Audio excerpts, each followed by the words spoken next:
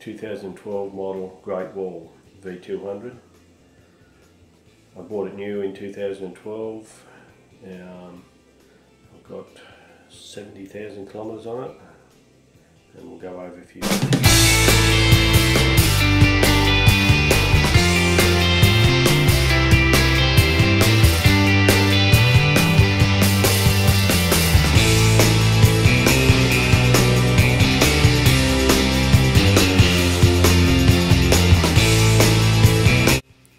The Greatwall has a 2-litre common rail diesel engine. It's been great, very economical. I've only had one problem with it, and that's been the EGR module. It showed up on a fault code. That's it there, and cost me $150 to replace it, and it's been good ever since. One tricky thing is the fuel filter. There's 2 fuel filters. One of them is on the firewall down in underneath the EGR module. I've heard people say that the clutches are no good on the Greatwalls, but I've had no problem with them. Clutches are either meant to be engaged or disengaged, not to be slipped. If you keep that in mind, and if your need comes to slip the clutch, go back to a lower gear or low range, you'll never have any problem. As with all common rail engines, there's not much torque down low. This one here, once you get under 1500 revs, it just dies, so keep above 1500 revs.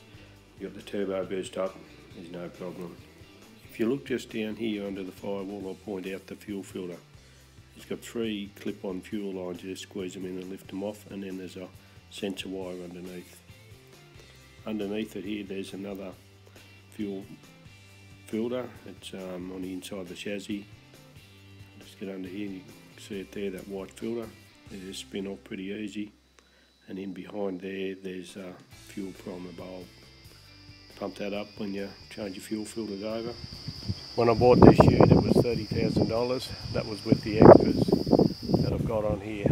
That was their sports bar, the hardcover top,